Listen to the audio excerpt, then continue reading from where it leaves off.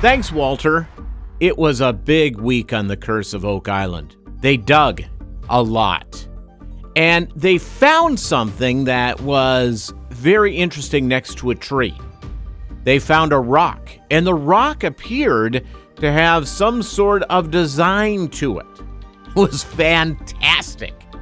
And they're trying to figure out if this rock was just there for a decorative purpose, or is there some meaning to it? Because the rock was like a perfect, seemed like it was engineered and shaved off, and it was very ancient. It was in the ground. All right, Smith's Cove. The Legina brothers, they were at it again, digging in Smith's Cove, getting water out of the way, and bingo, pay dirt. Mr. Toots. Shh. Mr. Toots. Shh. Sorry, Walter. That was Mr. Toots the dog.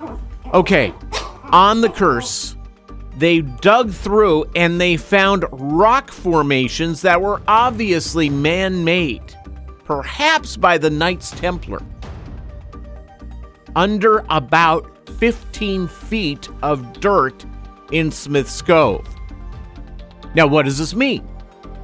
Does this mean the Holy Grail? Does this mean a map to the incredible treasure that's located on Oak Island? Many people have died.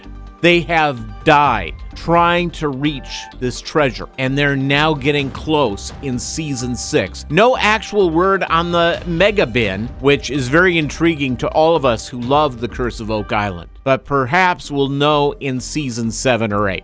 Walter, that's your report. I'm Velo Houle of Muskegon, Michigan, noted expert on the Curse of Oak Island for Sterling on Sunday.